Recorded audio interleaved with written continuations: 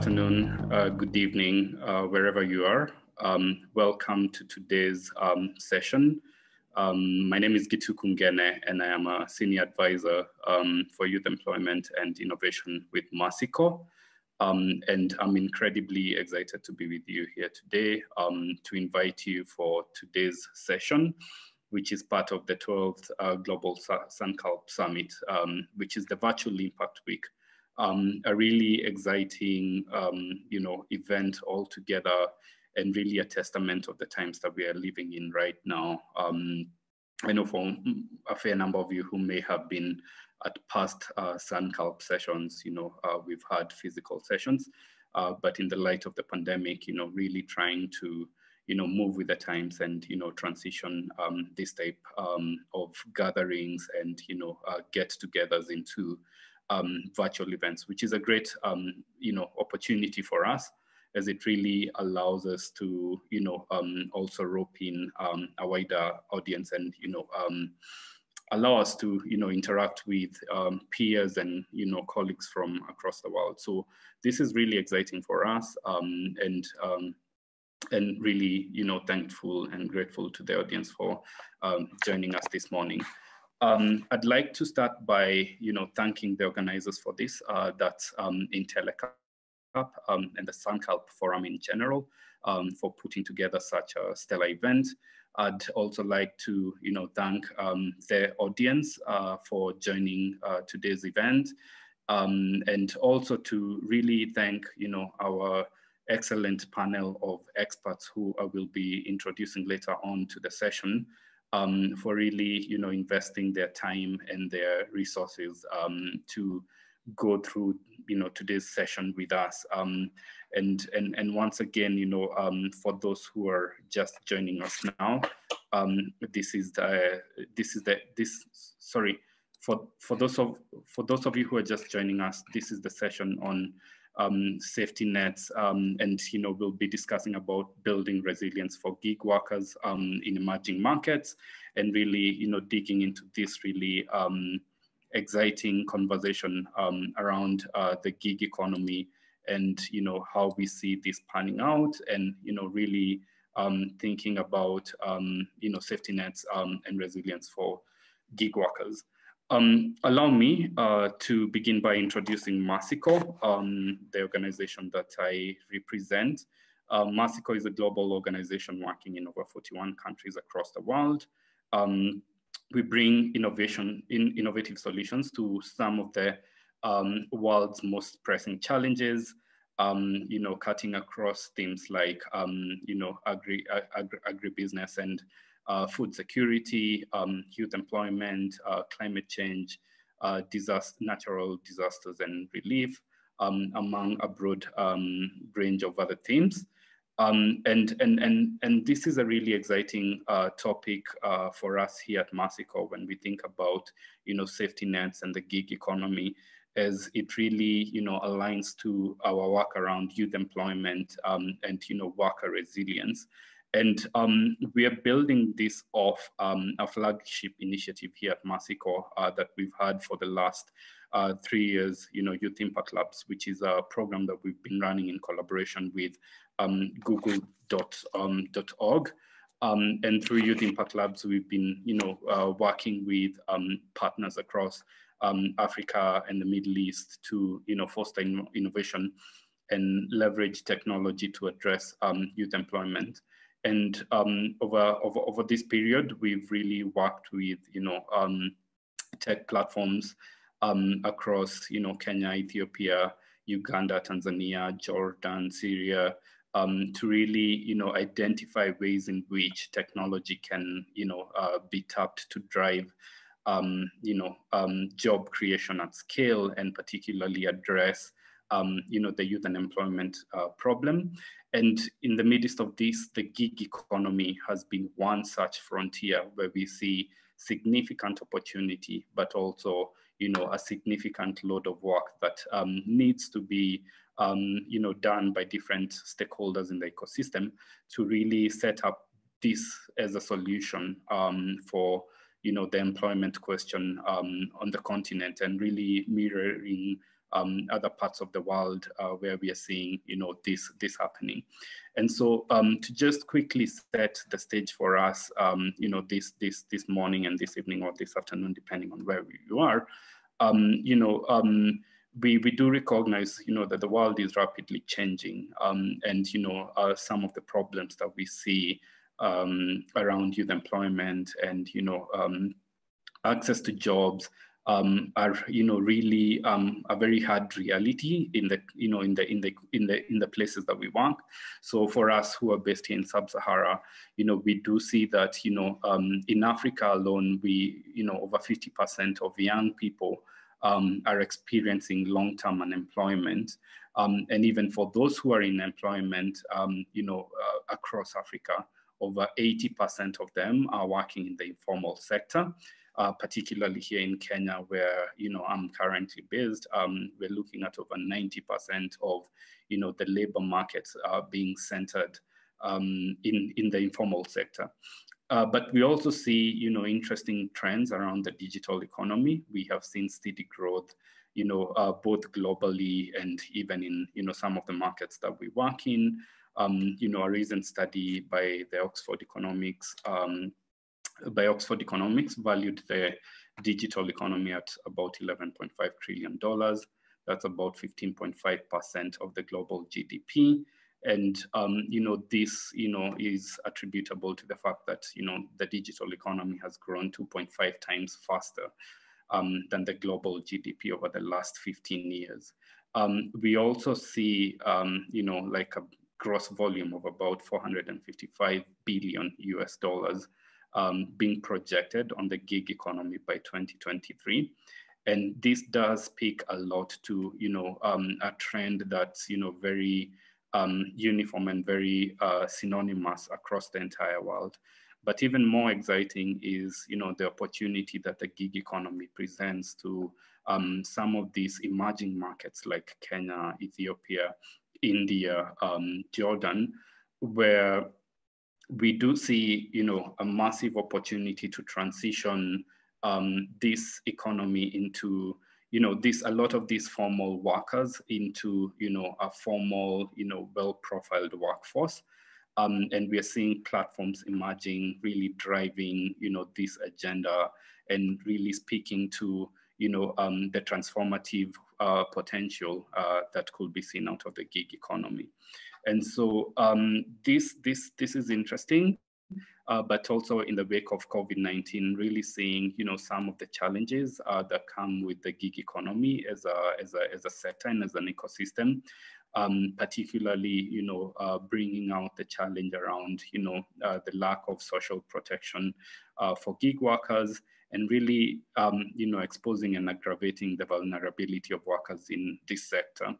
And this has, reinforced a conversation that we as Mercy Corps have been having over the last 1 year around safety nets, and asking ourselves that, as the workforce transitions to, a more flexible format of work, how do we then ensure that we are leveraging and we are tapping into the opportunity that the gig economy presents, while ensuring that, workers still remain secure, that they are protected from, the shocks, financial and social economic shocks, and that we ensure that, they still have stable and decent lives.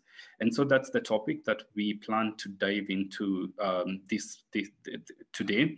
And for this, I am joined by a panel of experts who I will be introducing to you, coming from Kenya, but also from other parts of the world, and really, focusing on this subject within different parts of the economy, or rather of the world. And to start us off, I'll start by introducing our panel. We have Akinyi Oko, who's the operations director at Link. Link is a digital platform that connects blue-collar workers to job opportunities in Kenya, and has been a great partner of Mercy Corps under the Youth Impact Labs program. Great to have you on the session today, Akinyi. We have Shiko Gitau, who's the CEO of Kala. Kala is a platform based out of Nairobi that has been looking into the gig economy and looking into the opportunities that the gig economy presents, as well as really thinking around how we can innovate products and structures for the gig economy. And recently, Shiko and her team, introduced a new platform called PAX, which I believe she should be talking about later on, that seeks to address this question around safety nets. So thank you so much, Shiko, for being part of today's conversation. Last but not least, we have Ashley Aarons. Ashley Aarons is my colleague here at Masico and an expert around worker resilience and market systems, and has been supporting a lot of Masico's work across the world, and will be speaking to our experiences working with platforms and with gig workers across the Masico portfolio. I'd also like to recognize the presence of Tatenda Furusa, who's the CEO of Imalipe. Imalipe is a recently launched platform in Kenya, Uganda, and Nigeria that is looking into insurance and financial products for gig workers, and we will be hearing from him at some point during our session. So thank you very much, everyone, for joining today's session. And without much further ado, I'll invite our panelists to really share their insights and their perspectives around this subject with us. And I'll start us off by, just having yourselves tell us more about your organizations and the work you do, and how that relates to, today's theme around, safety nets and the resilience of gig workers. And I think to kick us off, it will be great to have you, Akinyi, of course, working with a platform that is doing this kind of work, to tell us about Link and your work there, and how it relates to the subject today. So off to you, Akinyi. Thank you so much, Kituku. And hello to everyone, wherever you're dialing in from. It's quite rainy. I'm just looking outside of the skies here, so I hope everyone is safe and well. So as Kituku had shared, Link is a technology platform that connects informal sector workers to households and businesses across Nairobi. So we work across 3 major sectors: beauty and wellness, furniture and decor, and installation and repair and maintenance. So the workers that come to our platform, again, are informal workers. Some of them are skilled in their based off experience. A number of them are also skilled based off certification. So we engage with different types of workers at different skill levels on our platform. We also have something that's quite unique in our platform beyond these workers that we engage with on a regular basis that we would consider by the definition of a gig platform freelancers. We also have workers in our apprenticeship program, specifically in our furniture sector, where we incubate about 30 workers, and these workers are under apprenticeship. They get on-the-job type of training, constant mentorship and support, access to tools and materials, and really a very clear path for them to be able to graduate off our platform and be able to be their own business owners. So we've been working in this space for a little bit of time, since 2015. We service 3 different types of clients: households, businesses, and we also do large projects. So I'll just pause there and hand it over to Gituku and be back to speak shortly. Great, thank you so much, Akinyi. Shiko. Morning, everyone. Sorry, my voice is a bit husky. I've been under the weather this past week. So my name is Dr. Shiko Kitao. I'm the CEO of Kala. Just a correction. So Kala is a digital innovation lab based in Nairobi. Our work, we have two-pronged approach to digital innovation. The first one is we work with large corporates and organizations to help them build digital and innovation capabilities within the organizations. And for some of them, we are their skunk work. So we basically help them like build stuff. We have a team of data scientists, engineers, UX people who we go and solve problems with these organizations and then leave capabilities within there. So we actually help them like find the right teams and create the right teams for them. On the other hand, we have a venture lab within the organization where we build products. We always say we cannot be selling porridge only. We have to be taking our own porridge. So in the spirit of taking our own porridge, we actually build products. We have a couple of products. We actually just launched one last week. Jukua is an SME B2B marketplace to help like SME and MSMEs become more productive. And then we have parks, which I'll talk about much later. So that is what Jukua is. And we work with a large organization.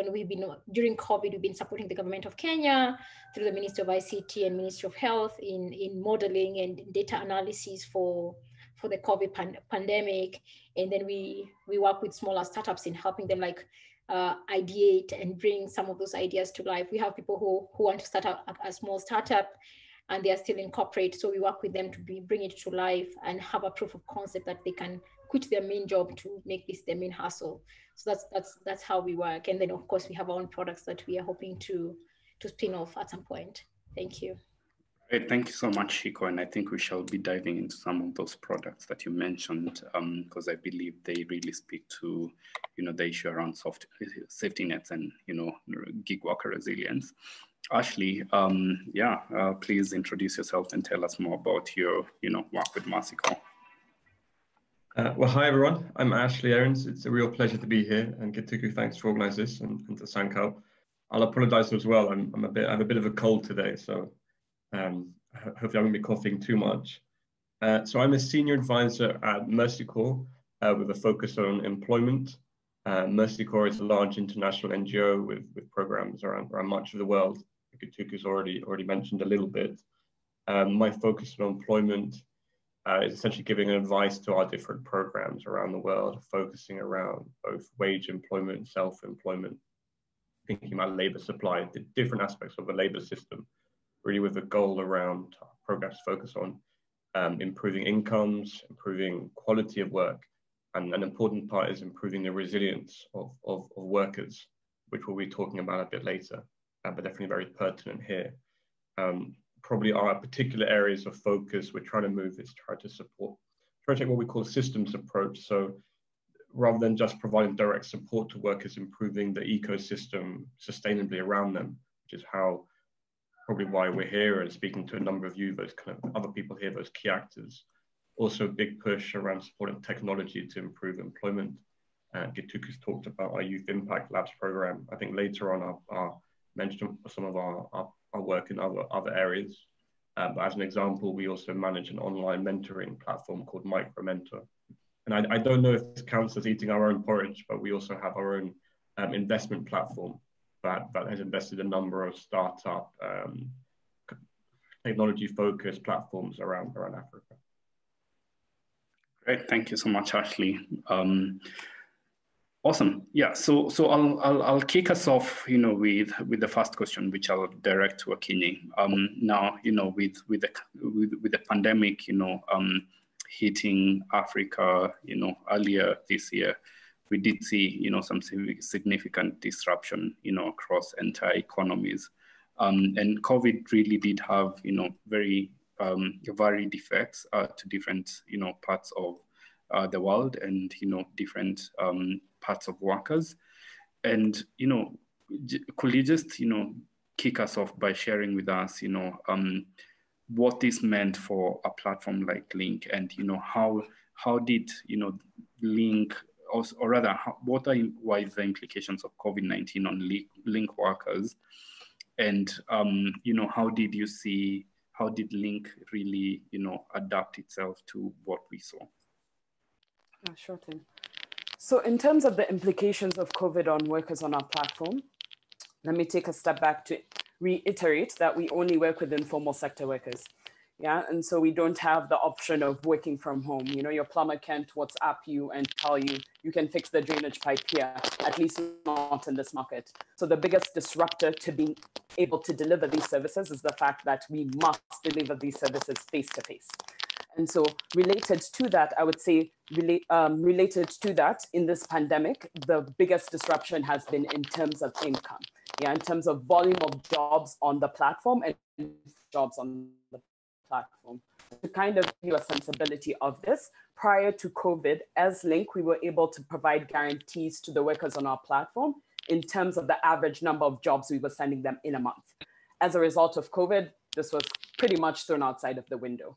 Within the first month of COVID itself, we had a decrease in demand on our platform. So again, we work across households and across businesses. On the household front, we saw a decrease by 37%. On the business side, we saw a decrease by 90%. So very, very drastic decreases in demand on the platform, resulting in inability to essentially be able to plan your life accordingly, but having uncertainties in terms of if you're going to get income or not from the platform.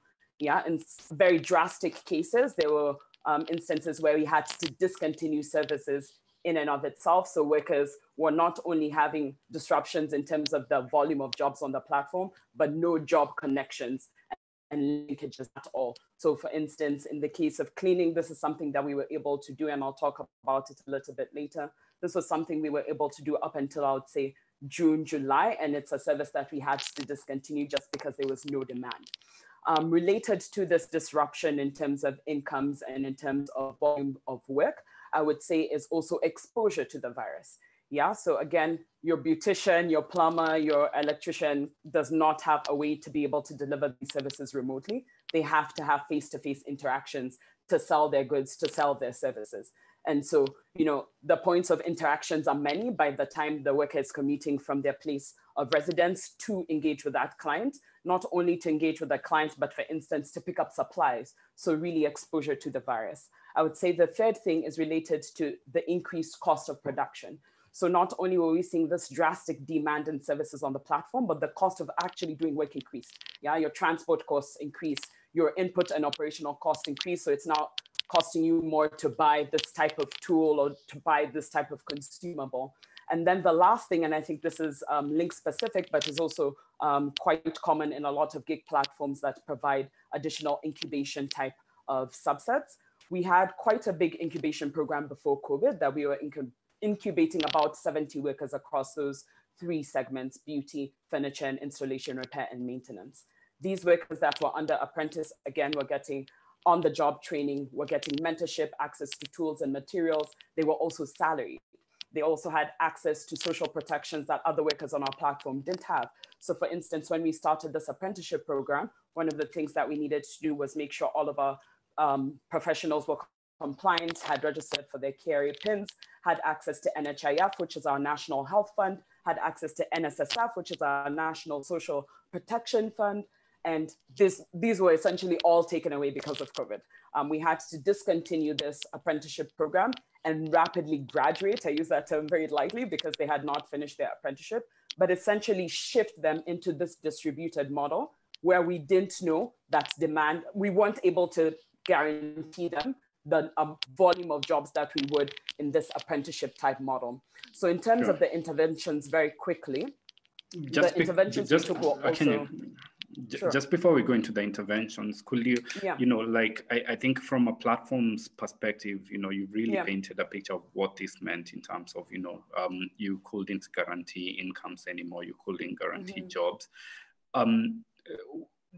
How did these workers cope? Like, what are some of the coping strategies that you saw the workers taking on? Did you see any adaptations, any transitions into other types of jobs? Did you see any negative coping strategies? Is that something that you can talk to? Yes. So in terms of workers' reaction, this depends on the type of worker. So again, with our apprenticeship, the impact and the blow was quite hard because these were workers that were salaried under Link and had this connection to work on a regular income, on a regular basis, I beg your pardon. In the case of majority of workers on our platform who are distributed workers, again, Link is not their only client. Yeah, and so if you have your workshop on Gong Road, yes, Link is giving you works and you have the option of saying yes or no to that work that Link is giving you, but you have your other clientele. So you've already built your network of clients. And so, you know, Link saying we can't give you jobs and we can't guarantee sucks, but at least you have your clients and you can continue works in that. One of the things that our workers were very quick to try to find out from us was what type of support we were going to give Link. Yeah, so one of the things that we did was making sure that, you know, workers were educated and empowered on COVID, how it spreads, how to prevent spread, the mitigations that Link was taking, but also that they were operating in a very safe environment, providing access to PPE, so personal protective equipment, but also just making sure that the workers that were at most risk for being victims to COVID or being susceptible to the economic impacts of COVID were sheltered. Yeah, so looking at opportunities to leverage partnerships with some of our networks. So we are a beneficiary of the Youth Impact Labs under Mexico. And one of the things that we rolled out during that period was a cash transfer program for the most vulnerable workers on our platform. So saying, you know, we may not be able to give you work at this point in time, but, you know, at least hopefully this money will help you be able to, you know, pay your basic utilities, your basic rent and things like this. We didn't see a big shift in terms of workers trying to shift their trades. Again, we work across 3 very distinctive business lines, and the crossover that we see amongst those sectors is not very much. So we didn't see workers trying to like adapt and say, you know, I'm going to provide this service now versus this service. I would say the only place that we had seen that kind of shift was in the case of furniture, where our tailor started making masks as, you know, kind of a reactive action to say that, you know, at least I may not be able to make my wide scale furniture, but I can make things that can be able to sell it. Okay, yeah, that's a very, you know, vivid picture of, you know, the informal market, and I think that's where Link has been working. Shiko, I know, you know, you've been looking at the gig sector, but, you know, I think in your work you've also, you know, mentioned the fact that, you know, you see a disruption, you know, that spans even into, you know, full-time employees. And I think a recent study by Gartner, you know, highlighted that 32% of organizations will be replacing their full-time employees with contingent workers as a way to save costs. How do you see these trends disrupting the workforce in, you know, developing markets, and really speaking to, you know, the broader labor force besides, you know, just informal workers? How do you see this, you know, panning out? Thank you so much, Gichuku, for this opportunity. So, I mean, gig work, as I was mentioning when we were doing the prep for this, I feel like the future of work and gig work is what I call my life's work. I've been doing this for 10 years. And we need to redefine what gig work actually means now. And thank you very much, COVID, for actually accelerating that definition. Initially, even earlier this year, we are carrying this study with my MasterCard Foundation. I reached out to a few people who I know for sure, in the theoretical basic definition of gig workers, they are gig workers. And I asked them, do you consider yourself as a gig worker? And they said no, because the idea of a gig was also often looked down upon because it looked like, our gig is, are you the mama fua, the women who clean for you, or are you the person who comes, the plumber or the electrician who just comes for an hour or two? But the actual definition of a gig worker is somebody who does not have an employment contract with the person that they're offering that service to. Yeah, they're lending a service on an hourly basis, and they don't have any contractual agreement in terms of a longer term engagement. They're paid per hour. So anybody who is a freelancer or they call freelancer or independent worker is within that bracket essentially. And what we have seen in the past, what is it called? In the past year of COVID is that group of people is expanding. I mean, every single week from March, you've been hearing people, we have moved remotely. I mean, like, I know many startups in Kenya have moved remotely. We have seen that Facebook, Twitter, Microsoft, I mean, surprisingly, Microsoft, to be totally honest, I was very surprised by the Microsoft move.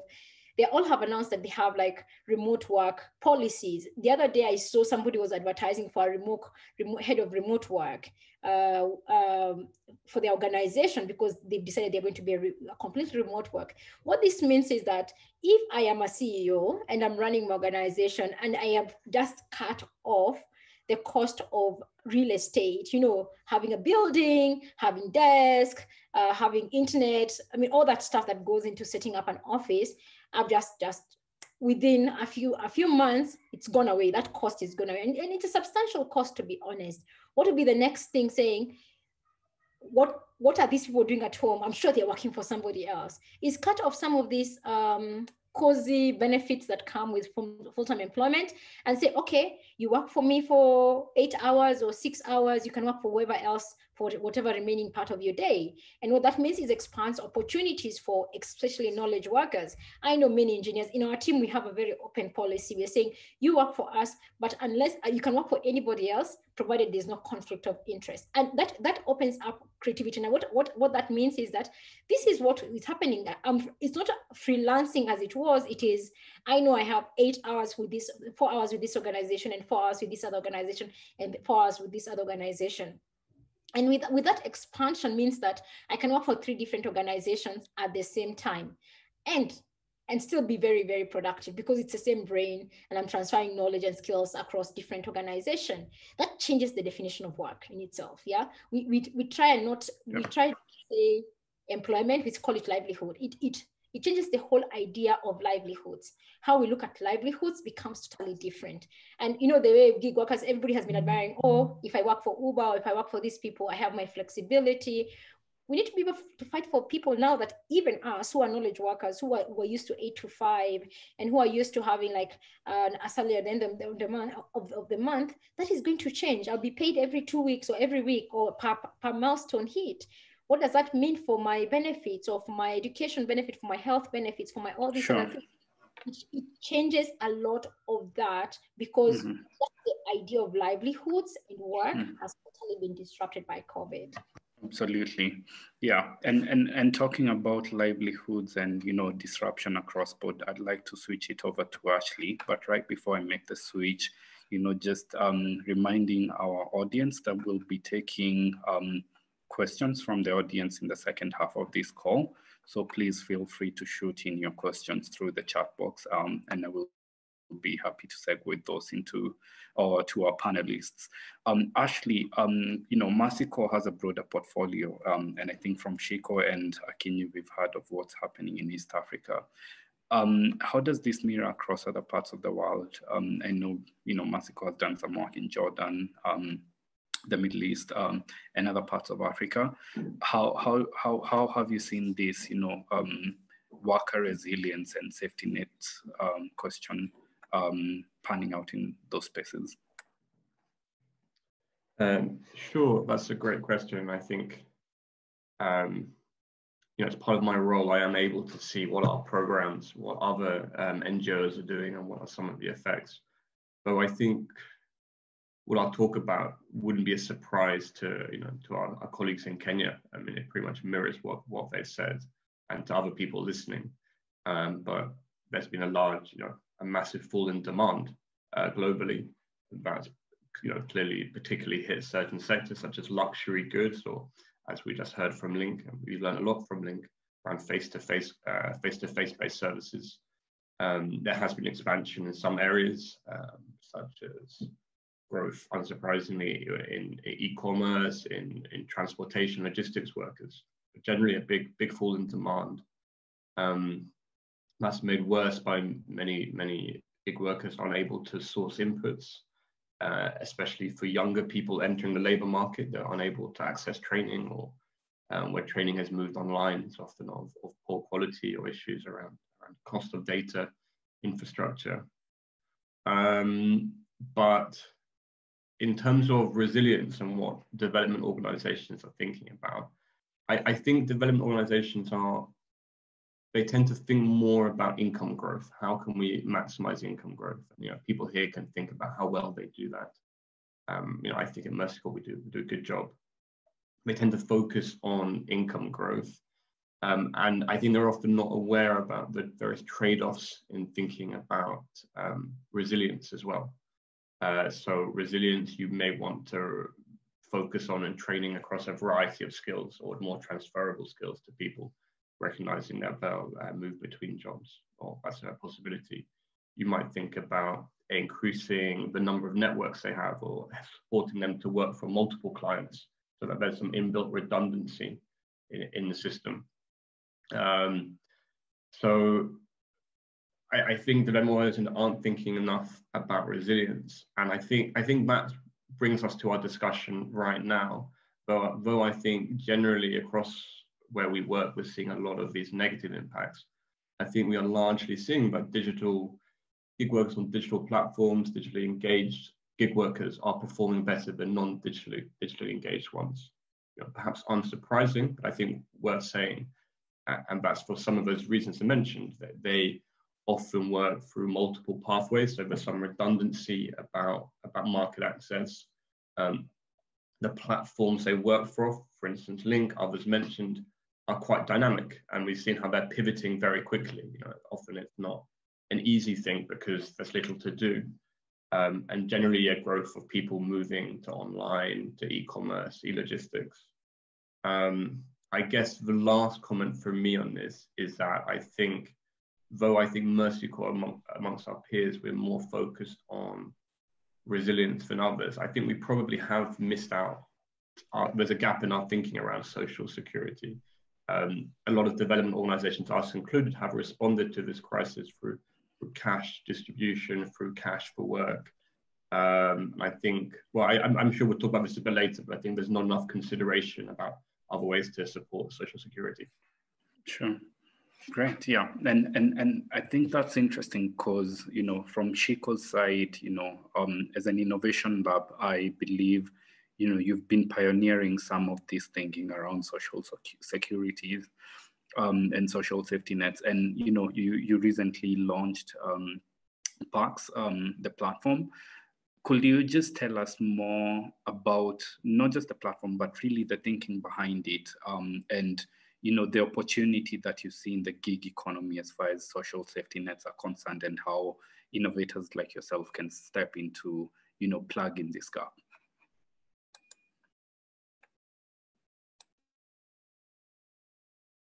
Sorry, I'm muted.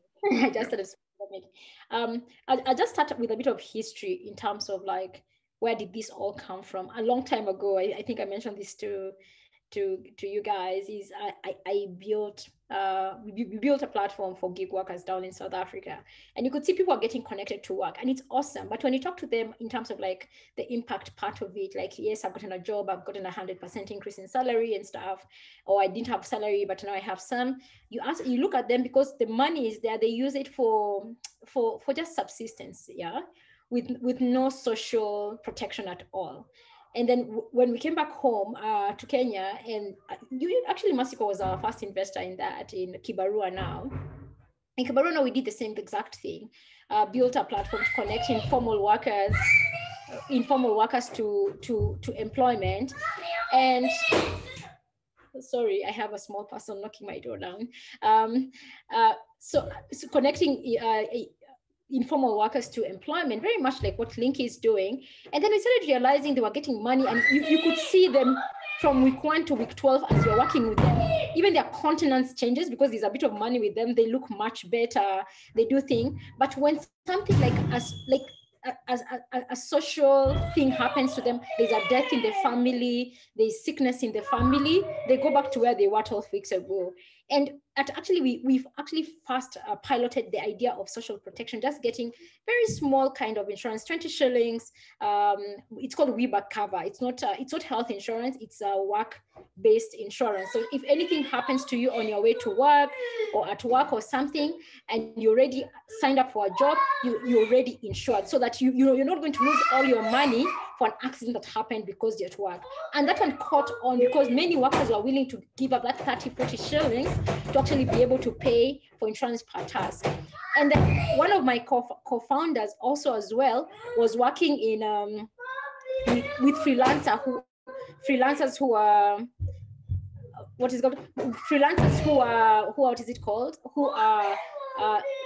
writers, developers, designers, and stuff. And all of them, it all came together. We realized they have the same problem. They get a lot of money. Freelancers, actually developers, designers, and writers, they get a lot of money at once. But when you tell them, are you able to buy a machine for yourself? Are you able to do this themselves? They're not able because they get money and use it almost instantly. So they don't have the idea of saving or of just putting a social protection net. And then when it came to COVID, we did this research within COVID, and we realized that only 6% of Kenyans actually had a savings. Forget gig workers, just general Kenyans. And then with all the job losses that happened, I'm sorry, let me just finish this point. With all the job losses that happened, there were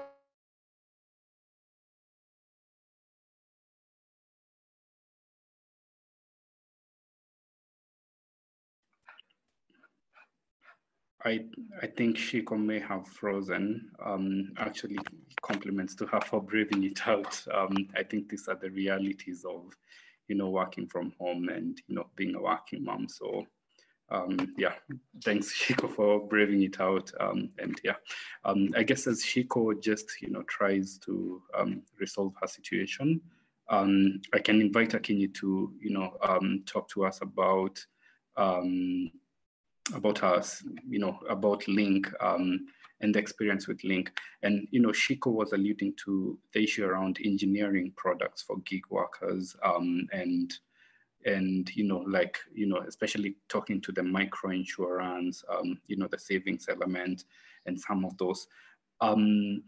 Are these things that you've explored at Link, and what has been your experience look like? And also maybe Akinyi, when we think about COVID and looking at the fact that, we could be staring into a second wave, do you feel like some of the mechanisms that are being put, like platforms like yourself, are at a place where they would blanket workers from the effects of a second wave of COVID? Or do you see this as something that may need a bit much longer as far as, testing out and experimenting some of these solutions is concerned? Great question, Gituku. So to kind of double back, I think Shiku hit a lot of points when it comes to social protections. The issues that we're experiencing as a platform and in engaging informal workers are issues that we've always been experiencing. I think COVID has only accelerated that, compounded that, and heightened it.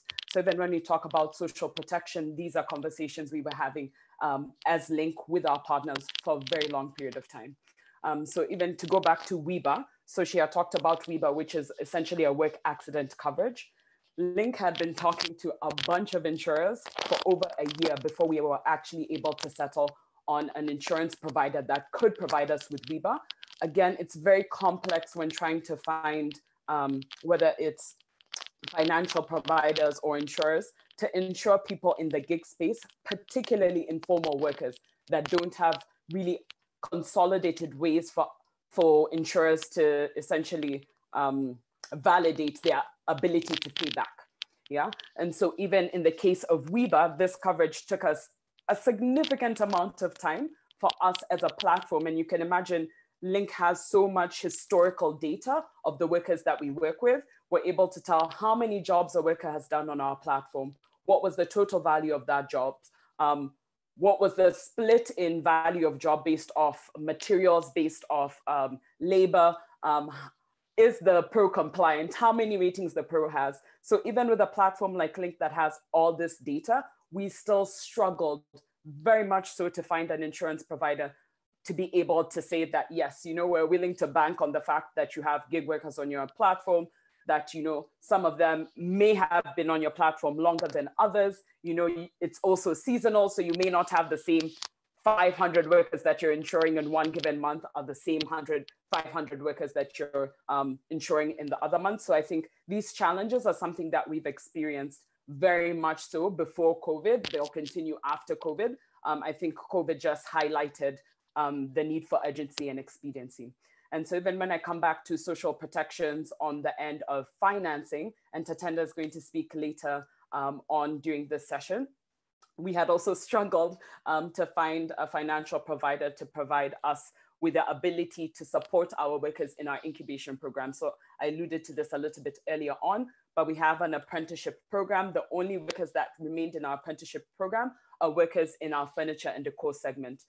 For reasons being that this was the only segment that this apprenticeship was happening fully isolated in a production facility where we had control over each and every element related to health and safety. Yeah, so we could do temperature checks. We can make sure workers that were sick were sent home.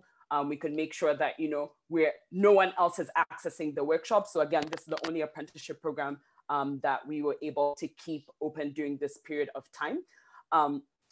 But again, as part of this incubation program, the goal is to make sure that all apprentices are actually graduating, but graduating to what?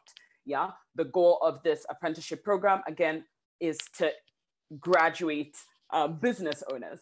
And so trying to find a financer to provide us with the ability to, support workers, get their own workshop space, have the tools and materials that they need, have additional support in terms of additional helpers, was exceptionally hard.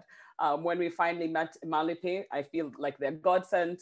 When we finally met Imalipe, it was quite a seamless process, and their understanding of the complexities of working with gig workers, but also their flexibility to understand how we needed to navigate, for instance, credit reliability. Yeah, can we use M-Pesa statements versus traditional receipts in the case where, a tool is being bought from an informal market? Like, how do you validate that the loan that you gave was used to buy that tool if cash is being exchanged versus M-Pesa? So that flexibility in terms of financing has been something that has been incredible for Link, especially now during a pandemic season where a lot of workers are struggling to find work, but also have their own career and growth plans. So I'd say as far as it comes to safety nets, those are the things that we have been looking at before COVID, during COVID, and after. In terms of these measures that we've taken, so I would definitely say I would summarize the kind of safety nets into three. Number one, partnerships, and I've already mentioned this through Chris. I've already mentioned this through things like Imalipe and the cash transfer program through Mercy Co. An additional partnership that we explored during this time to try to make sure that workers were engaged. We joined hands with the Safe Hands Kenya Coalition, and we were the implementing partner for distributing public disinfection services to low income and informal settlements. So again, we were engaging over 300 community workers. We were able to train over 50 community leaders, sensitize them, and make sure that they're able to train other community members, transfer over $1 million shillings to them, worker conditions, which I've already talked about, and then information sharing, which is really, really important. In terms of the second wave, sorry, just in terms of this second wave, and Shiku had alluded to this previously, it's not really a second wave of COVID. We feel like we are much more prepared for it now, but social protections are really important. But even before social protections, majority of workers are very, very, very cognizant about the fact that they need to put food on the table. So if we cannot address this first question of how we give work, then it becomes impossible to have different conversations about social protections. Okay, great. I'll transition to questions from the audience. And once again, you have the opportunity to ask our panelists questions. I can see one coming in from Chris McClay. And the question is, do gig workers, and I'll front this question to you, Shiko, especially because I know, you're thinking around safety net products targeting gig workers. And again, once again, Shiko, we do understand your situation, and thank you so much for braving it on and still being with us for the session. I know it's tough, being a working mom, but thank you so much. So this question will go to you, Shiko. So Chris is asking, do gig workers in Africa value those relevant benefits? That's insurance, healthcare, things like wellness, etc. Or do they prioritize upfront cash? So, he's asking, is it a challenge for platforms to assign part of the cash to insurance benefits when the users might not value it as much? So having spent some time researching on this, Shiko, and even structuring products to this, what's your perspective as far as the workers' appreciation of these safety nets is concerned? So I think, first of all, we need to first do Control-Alt-Delete and reformat our thinking on what insurance, the way we think about insurance and the way we think about social protection net, because these gig workers are already doing it. They're already saving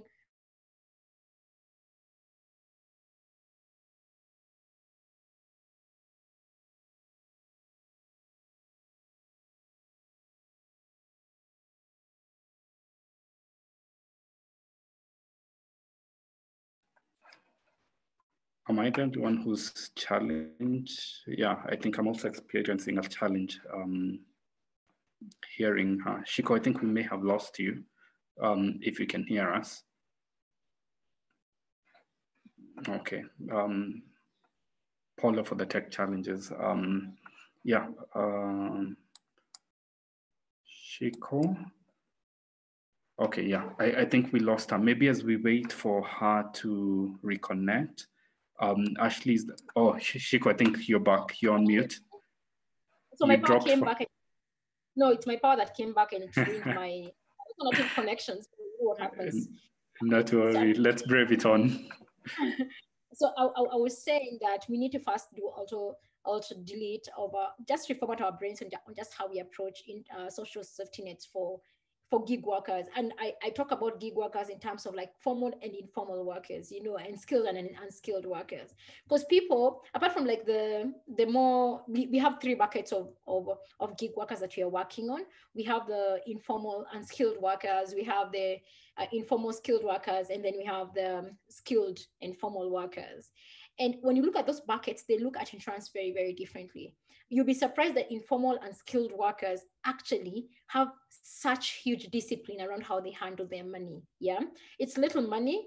And yes, if anything happens to destabilize them financially, they slip back to like zero money, but they already have a discipline of saving 50 shillings, 100 shillings here, every single day. So one of our researchers, we did research like in Kiambu and Nyeri, just to say we have done research outside Nairobi to just understand what's the state of gig work even outside Nairobi. And we're not limiting ourselves to people who use platforms. So we're not limiting ourselves to people who use Flink or these platforms. You're saying anybody who does daily work and is daily wage paid is somebody that we should consider for this. And they have something called Karimu. I didn't know what that means. I think what? And it is like a small savings tin. It's like a piggy bank where they put 50 to 100 shillings every day. The sad thing is they don't gain interest, but they say, you know, that money, I keep it and I forget about it. Every day I have a commitment to myself to save this 100 shillings such that when something happens, I'll go and open it up and it will save me. And they have good examples of my child broke their leg and we got that money from Karimo. They have all these like examples of what they're doing in a very disciplined way. Yeah, the informal skilled workers also have like a similar way of doing it. They get some money, they put it on not in a chama, yeah, like savings groups. They're very disciplined in the savings group, both male and female. Yeah, they're constantly saving. And then we have the skilled gig workers. Those ones are the ones that are a bit worrying because they get a lot of money and most of them have not gotten the discipline because they know they will get a lot of money on day X. They don't have the discipline of saying, I'm going to save part of this, apart from a few exceptional ones. So how do you get them to get that discipline of payment? So it is so the first two buckets actually have the discipline. They don't want upfront cash. If you can say, I'm giving you my money, I'm going to give you my money, you keep it for me and I can cash it out. And that's why you're saying we have to redefine what the idea of insurance is. Because if you're going to say, I'm going to give you my money and you can only check it out as insurance, then you're going to lose a lot of these people who keep it away as a savings, quote unquote. What they want to know is if I can go to hospital and get treated, or my child get treated, but at the same time, I'm not going to lose this money if I don't get sick the whole year, then you have like a winning combination. And that's one of our service providers is actually doing that for us, is how do we create a financial product that is both a savings and insurance product at the same time, because that's what they win. Because they don't, when you talk to them is you're betting against God when you take insurance, you're doing this against what if I don't get sick. They don't understand what the risk of taking an insurance. They don't understand that the idea that you're taking in case you get sick. They're saying, what if I don't get sick, so I lose all my money? So how do you bring them in? By making sure that it's a savings product at the same time. That's number one. Yeah. Number two is being able to prioritize for them. So the biggest thing that hit our face is we went thinking we were going to get health insurance as the topmost ask. Many of our research respondents, primarily women, said, I'll cut my leg to get my child to school. So education cover is actually the highest thing that they save for. Yeah. So if you're going to talk about insurance, we are in terms of prioritization, education comes first, then health cover comes second. Yeah. Then savings as some sort of saving that gets some interest that is better than their chama is third. So that is, but it's just about rejigging what we think about insurance and what we think about our approach to gig workers. The more affluent gig workers who we are working on separately, then they just want to be able to access their tools and gadgets, be able to access a life that they will access if they worked for a full-time employment. That is what we are looking into. Thank you. That's really interesting. I mean, very interesting insight there to hear that, you know, like education is such a priority for these workers, you know, vis-a-vis health and savings. And I think that really speaks to, you know, the question around product development and thinking about, you know, which are the most relevant products to these workers. And I think this will be an interesting point to, you know, rope in Tatenda from Imali. Imali is a platform that's developing, you know, financial products for workers. And, you know, in a quick 2-3 minutes, Tatenda, it will be interesting to hear, you know, around, you know, the ideas behind structuring, you know, financial products that can drive resilience for workers. And I'll tie that to a question that's coming from Jerry Moura, around, is the data generated by platforms sufficient for finance and insurance solution providers to develop products? So you can speak to the issue around product development, and really also around how, you know, the data generated by these platforms, you know, facilitates that process. On to you, Tatenda. Good morning. Thanks, Kutuku. Good morning, everyone. Just my face there, and I'll remove the video briefly. Yes, so Gutuku, we are Imali Pay. We're a sector agnostic financial services and health platform tailored for gig workers across Africa. We are present in Nigeria, Kenya, and South Africa. And when we say sector agnostic, we are catering to deepen financial inclusion, improve safety nets, and provide productive finance to gig workers on the continent today. So to give you 2 examples of the work we're doing and the impact we're seeing on the ground is in Nigeria, where we've partnered with Safe Border Nigeria, where we have hundreds of border riders today who are saving with us, minimum about $2 to $4 a week, and also accessing productive finance tools for their day-to-day work. This includes bike parts on credit, smartphones on credit, and fuel on credit. In the time frame we've worked with Safe Border Nigeria, we've seen almost a 99% increase in productivity, which ties into your statement around financial resilience. Earning more income over time actually creates a buffer and the ability for gig workers to have more flexibility in how they use their money, right? So one of our most popular services is fuel on credit, bike parts on credit, right? And prior to Imali Pay, these bike riders would have almost 3 days downtime in a month, right? They were offline for one reason or the other.